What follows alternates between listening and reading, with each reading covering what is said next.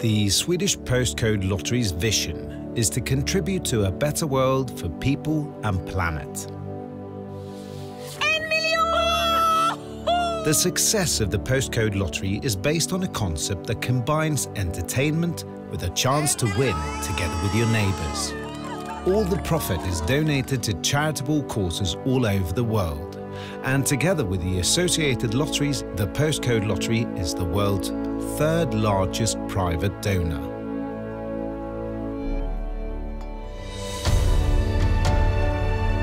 I like the idea that you give people a chance to win a little money with a 100% guarantee that their lottery tickets will be used to help solve people's problems all around the world.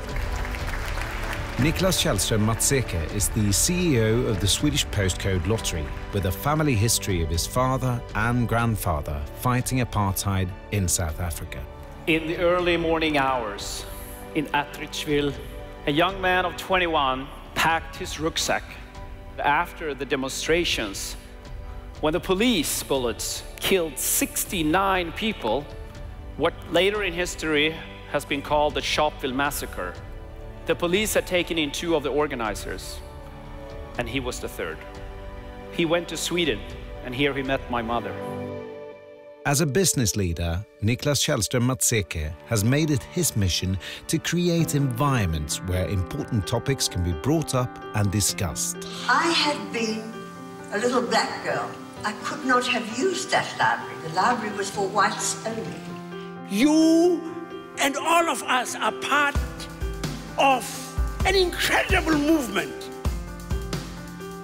So, times of financial crisis are times to step up the work for human rights, not to press the pause button.